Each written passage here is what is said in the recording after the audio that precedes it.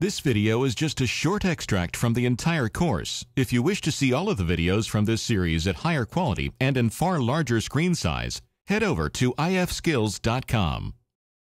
In this lesson, we're going to take a look at using the terminal to manage running applications. Specifically, we're going to look at two commands, ps and top. Now, the current computer has several running applications we can see down here in the dock. Besides the terminal, we have calculator running, system profiler, chess is playing itself again. We could start up our infinite loop application. Okay, so let's take a look at how we might be able to find those running applications in the terminal. First of all, we can use something called PS, and a useful set of parameters is AUX for that.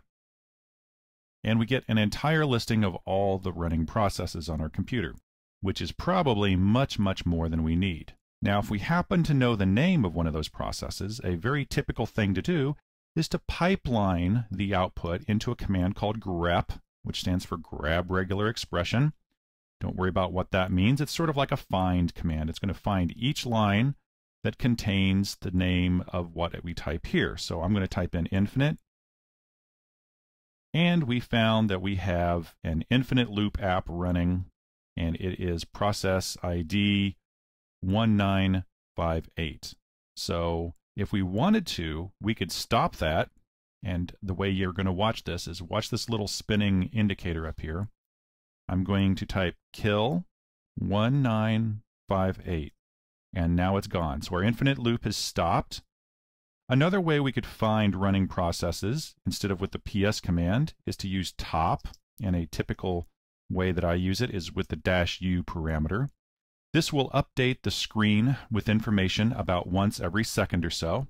And notice that at the top we have a chess engine. That is the part of chess that's doing the thinking for it. We also have a chess application. And it's kind of hard to get the PID number, the process ID number, except for that one at the very top. And I happen to know that the chess application is controlling the chess engine. So if we kill the chess app, it should kill the chess engine. So here's how we can do that. We can quit with a Q out of top, and we can type kill, and this time all, and we're going to type the word chess.